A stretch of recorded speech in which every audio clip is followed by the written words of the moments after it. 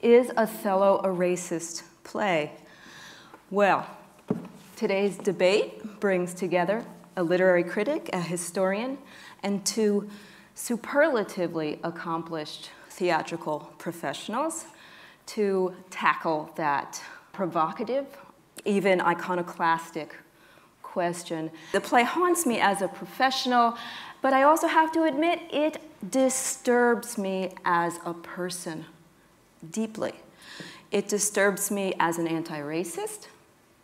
It also disturbs me as a feminist. As an American, the play troubles me because I'm all too aware of the pernicious ideological misuses or uses of the play. I resisted the role of Othello for years because it seemed to me that it was problematic in that the assumptions contained in the short story on which the play is based, the conventions and the traditions, both literary and theatrical, just reinforced the notion that Shakespeare and Cinthio, the short story writer, were suggesting that black people behave as they do because of their ethnicity. And it seemed to me that the convention of the Moor in Elizabethan England on the stage, whenever a Moor appeared, that usually signaled something menacing or a threat to the social, moral, and sexual order of society. So when a genuinely black actor comes to play the role, then it just seemed to me that it was important to be aware of the possible implications of the role and resist any attempt to endorse what I thought might be racist assumptions. It is my feeling that the play is not a racist play. However, it does lean very heavily on racism.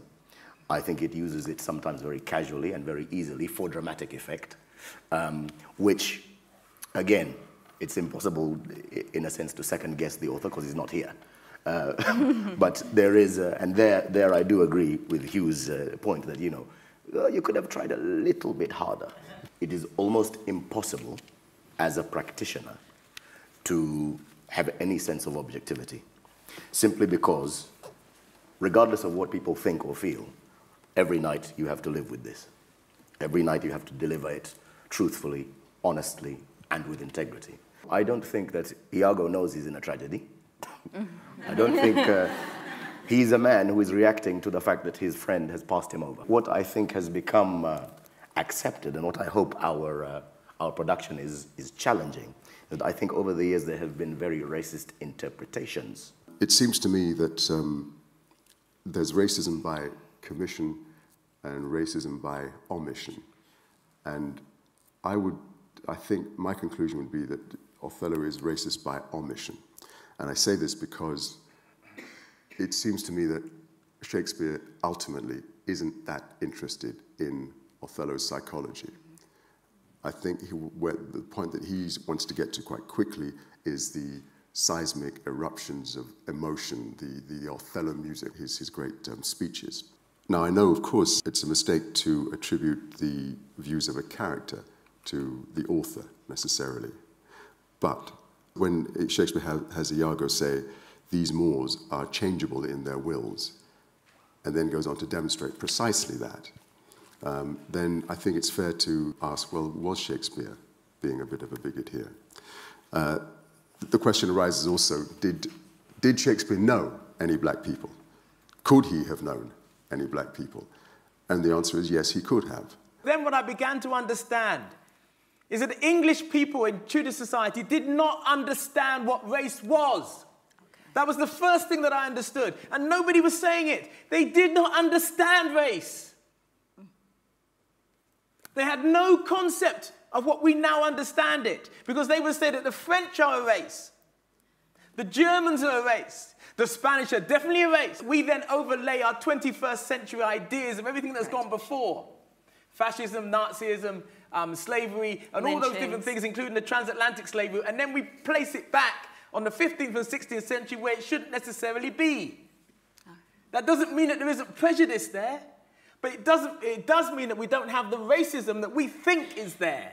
But that doesn't mean we can't play it like that. We can play it with issues of race because we're living in a society in which racism is playing a daily part in every one of our lives. But whether it's in Shakespeare's mind, I extremely doubt it. I think there was a lot of energy in the room. There were laughs at appropriate times, and there were a lot of participants. There were hands up. There was a sense of excitement, and the speakers, I thought, were phenomenal. We know that there's a context for the way in which we speak. For me, because of my research, the context is always to let people know that there was an African presence. When Shakespeare was writing his plays, many of them were noble people with positions and power and status, and that these people were part and parcel of English society and have been part and parcel of English society from then until now. And so the appearance of people of colour, people of African and Asian descent, in those plays is not surprising, bearing in mind that particular context.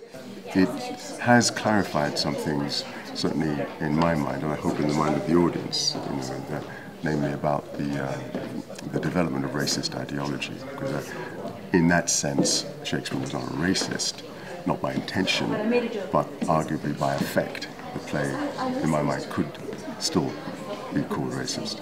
I think we touched on things that are much deeper in resonance, that we need to eventually get to the deeper part.